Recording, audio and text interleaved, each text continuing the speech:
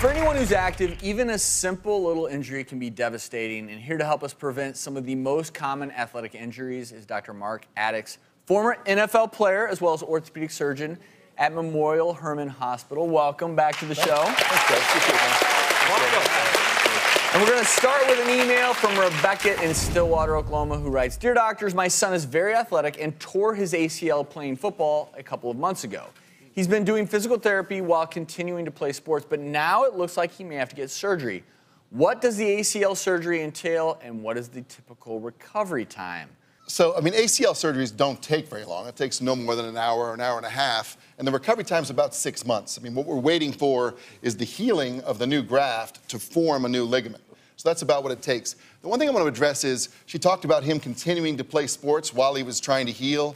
Now, that can be problematic. I mean, when you're playing with an ACL injury, you can have further injury, you can injure other things, which will just lead to you being out of your sport for that much longer. And is it even worse as a child if you've torn your ACL to keep trying to play through it?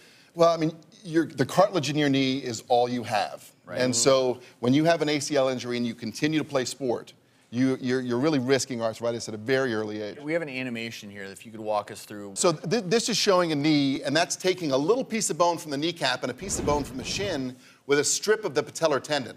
That's called a BTB autograft. And then you drill a hole through the shin bone and the thigh bone, and you run this graft with bone on each end up into the bone. And so you can see what's happening here is you're putting the graft on, and we have little guide wires that pull it up into the joint, and then you actually take screws and you fix it on each end, and then your bone grows into your bone, blood grows into that ligament, and it creates a brand new ligament.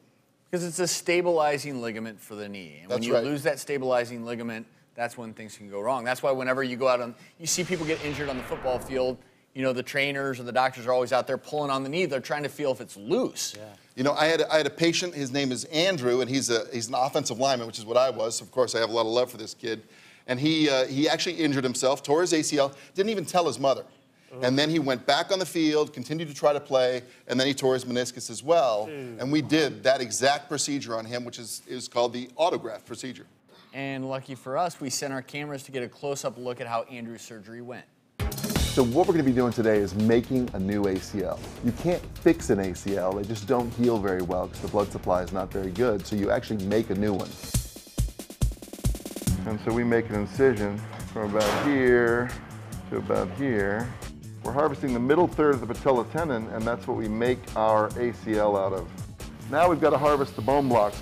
You take one from the shin and one from the kneecap. That way, you're fixing the patient's bone into the patient's bone. It heals very, very quickly. That is a strip of patella tendon and then 2 bone blocks, one on each end. And then we're gonna make it look just like an ACL. And then the last thing you do is you close the skin. Now what we do is we go in with the arthroscope. So you just make a little small incision. It's less than a centimeter.